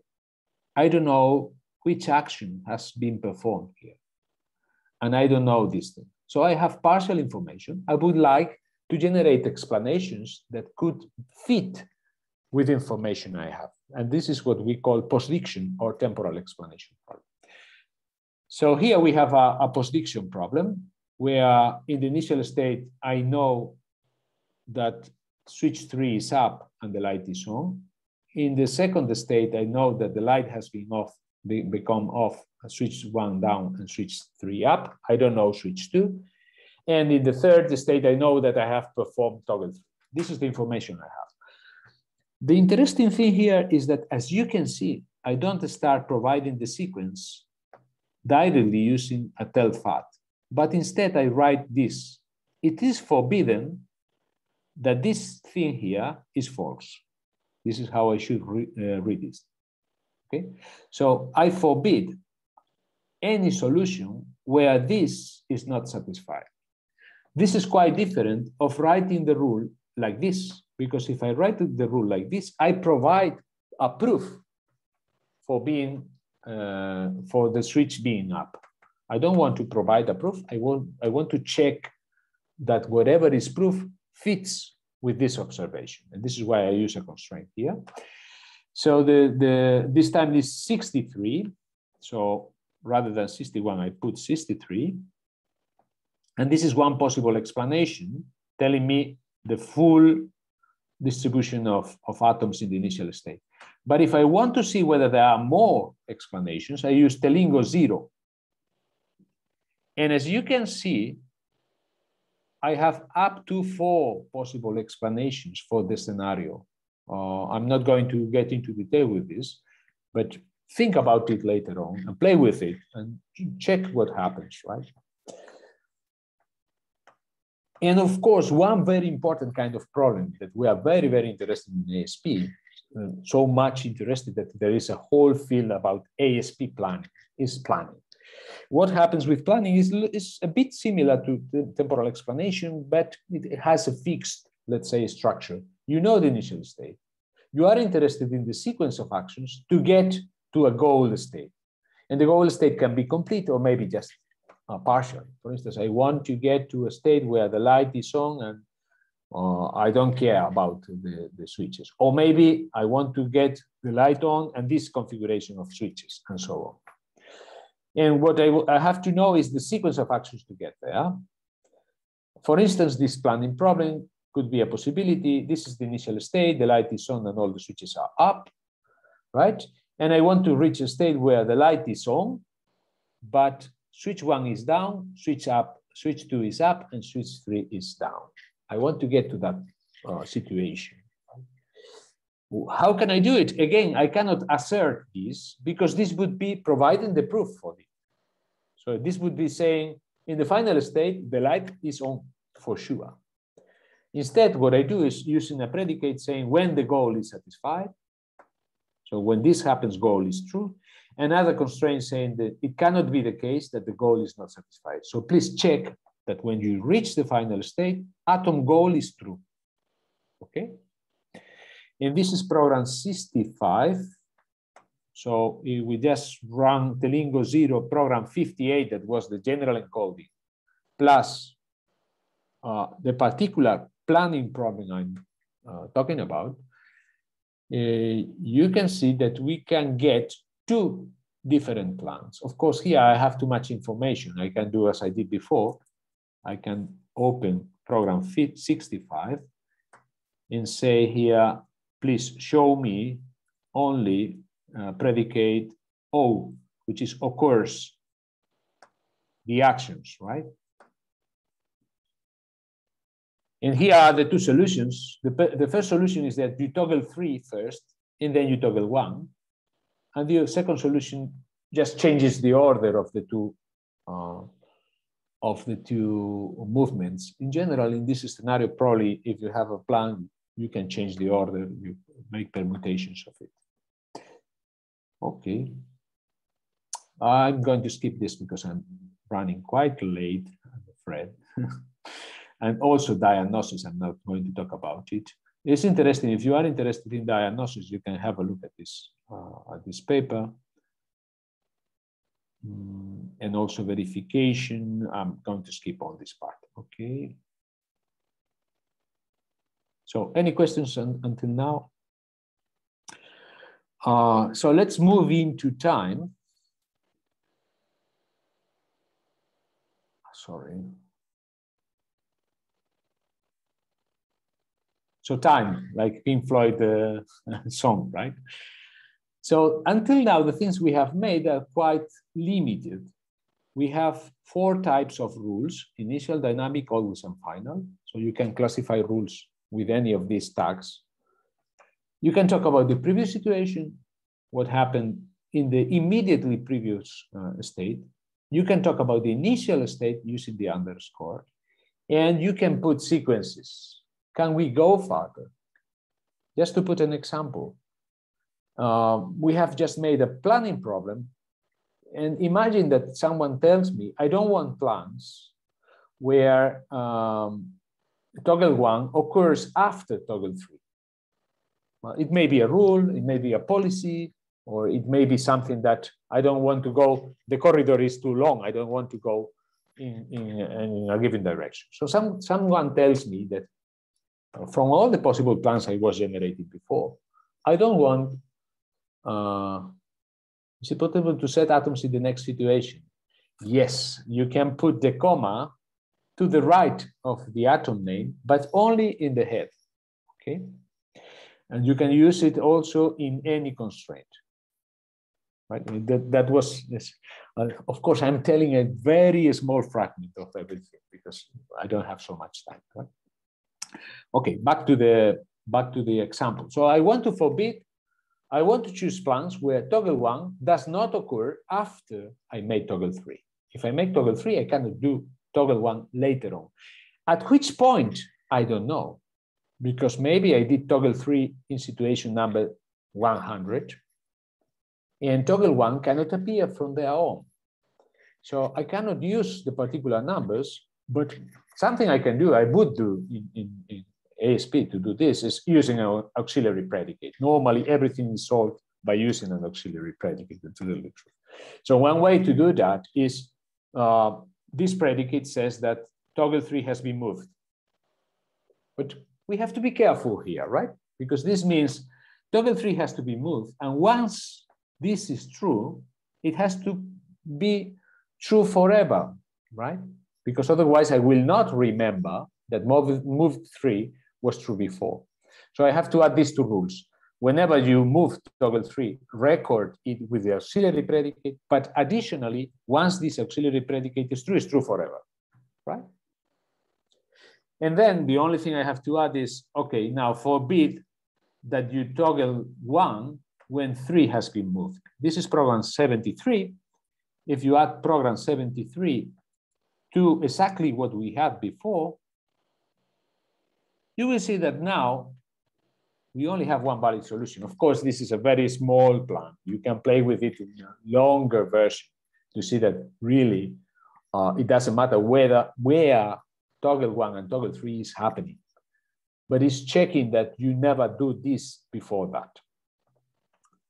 Okay, but is there a better way to do this? Because these constructions, these temporal constructions, after, until, while, these are very clear natural language constructs, but using auxiliary predicates forces me to think about which rules I have to use in order to encode this meaning, right?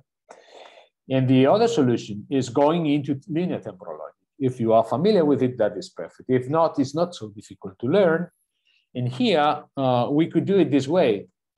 It cannot be the case that you perform toggle 3 and eventually, at some point in the future, you also perform toggle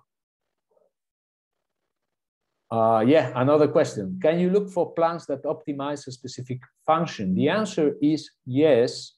You can do anything you can do in clingo. You can minimize, for instance, a specific predicate, right? So optimization from clingo moves into here. There are other characteristics from clingo I didn't explain, like aggregates that are very, very useful. You have aggregates here exactly the same as in clingo. The only thing you don't have it yet is the API access through Python. So you cannot go into telingo and from Python and play with it yet. But all the rest you have in clingo, you have it also in telingo. After all, telingo is playing on top of clingo language. Okay, so as you can see, we can use this eventually any time point in the future. And it cannot be the case that you toggle 3 and eventually you come back to toggle 1. So linear temporal logic looks like this. Is possibly the simplest temporal logic we have. You have these operators here. Actually, you could define only a pair of them, but you have the boxes means forever. The diamond means eventually, sometime in the future. The circle means next, and the U means until. Is the only one that is a binary connective is the until. I don't know why it jumps backwards rather than forward. So good things about linear temporal logic, it has this decidable inference methods, its P space completes, its complexity is very well known, there are many computational methods, there are very well-established relation to other mathematical models from theoretical computer science. You have a huge literature on this. Relation to algebra, relation to automata, relation to formal languages. So it's very, very well studied.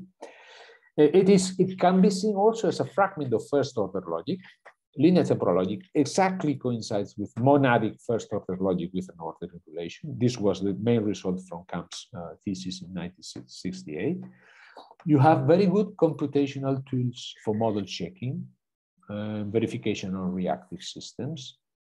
And also, it's not only used in theoretical computer science, it's also used in artificial intelligence. You have uses of LTL in planning, in ontologies, multi-agent systems. So it's very, very well known. So I encourage you, for those that don't know linear temporal logic, to have a look at it. The bad thing is that linear temporal logic is monotonic. So you will always have the frame problem. So I said before, the frame problem has been overcome in non-monotonic reasoning, but in linear temporal logic, you have to solve the frame problem all the time. So which is the immediate idea is combining both things, combining equilibrium logic and linear temporal logic into what we call temporal equilibrium logic, which has the synthesis of linear temporal logic, but has the semantics of equilibrium models. Well, this is something I said before. There are other two operators here. I will not comment because we are running out of time, but how does the temporal here and there semantics look like? In linear temporal logic, an interpretation is a sequence of sets of atoms. Here, you see in time point 0, maybe P and Q are true. In time point 1, maybe P. In 3, all of them are false, and so on. So it's like a movie, right? You have several frames at different time points. Well, you may imagine that in temporal here and there, you have several here and there pairs. So remember the pairs, right? We have the assume and the proof part at 0, the assume and the proof part at 1, and so on, and so on, and so on. So that you build this trace where at time point 1, you have two components, H1, which is included in T1, H2 included in T2, and so on. Okay, sometimes one of the components is strictly smaller, right? And then we write that the component H is strictly smaller than T. The semantics is completely orthogonal. When you play with Boolean connectives, you use here and there. So it's the same as before. The only thing is that you have to tell me the time point in which you check things. So this means that alpha is proof at time point I. And this means that alpha is assumed at time point I. So like before, Boolean connectives are exactly as before. As you see, the implication has the two parts.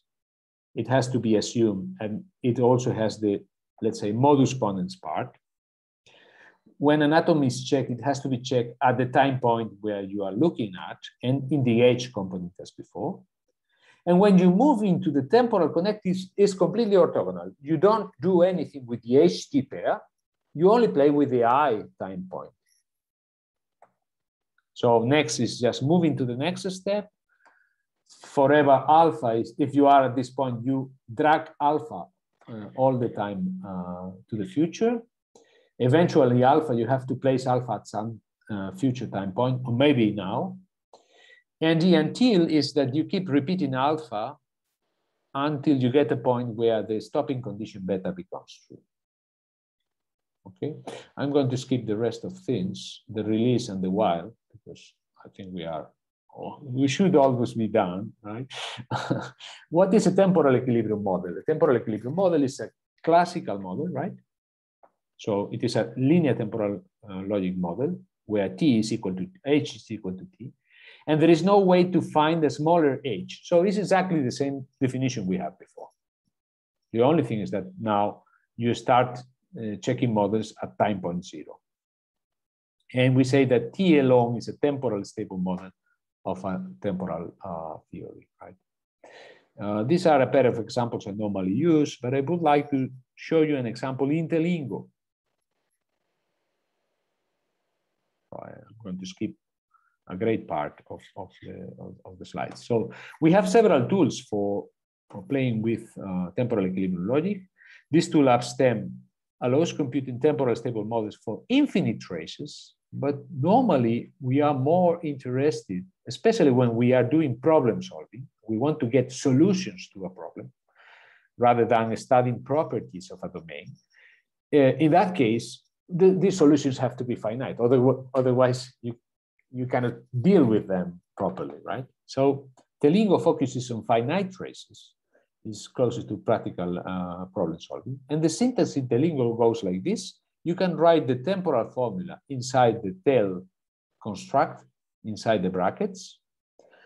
The next is the greater than. This is the weakness. It means that if there is a next step, then P. This is eventually, this is forever. As you can see, you have always, all the future operators use the greater than. So eventually has a question mark, in forever has a star. These two operators can be used as unary operators or as binary operators. When they are used as binary operators, the eventually is an until, right? And as you see in the right column, you have the same operators but using lower than. And these are operators that do the same function but towards the past. So if this means next P, this means previously P. So this is the same as putting the comma on the left. And this is the same as putting the comma on the right. If this says eventually P, this says at some point in the past, P was true. And if this says always P, this says P has always been true until now. And so, okay. We also have the Boolean connectives and true and false. So just to put an example, maybe we can end here. I have a more complicated example later on, but maybe we can end here. Just to put the example of, I want to forbid that at any point in the future, you perform toggle 3, and after that, you see that you have an X, and then eventually, you perform toggle 1. So I want to forbid any trace, right? Any trace that at any point, eventually, right? So this eventually here is saying that at any point, you perform toggle 1, sorry, 3. And then later on, I don't know how many situations, but at least from the next one to at some point, I perform toggle 1. This is something I want to forbid. And this is what we have here. It is forbidden that this is the first eventually. I perform toggle 3. And next is this thing here. Maybe it's clearer if we just write it this way. And then next, eventually toggle 1. So this is program 90 that you can combine with the base program that is 58. And as you can see, well, in program 90, we don't have the show thing, but we only get the solution where 1 goes before 3 and not after, right? So the good thing here is that there is no auxiliary predicate anymore. You can use any expression in linear temporal logic to play with the plans that satisfy you more. Or you can use them also in rules. You can use past operators in the bodies of rules to check what has happened before, but use in temporal logic rather than talking about specific time points. I think I'm going to stop here and open questions rather than going into the full detail. I don't know if you want me to skip to conclusions, or maybe I think it's better to open questions and finish the presentation here.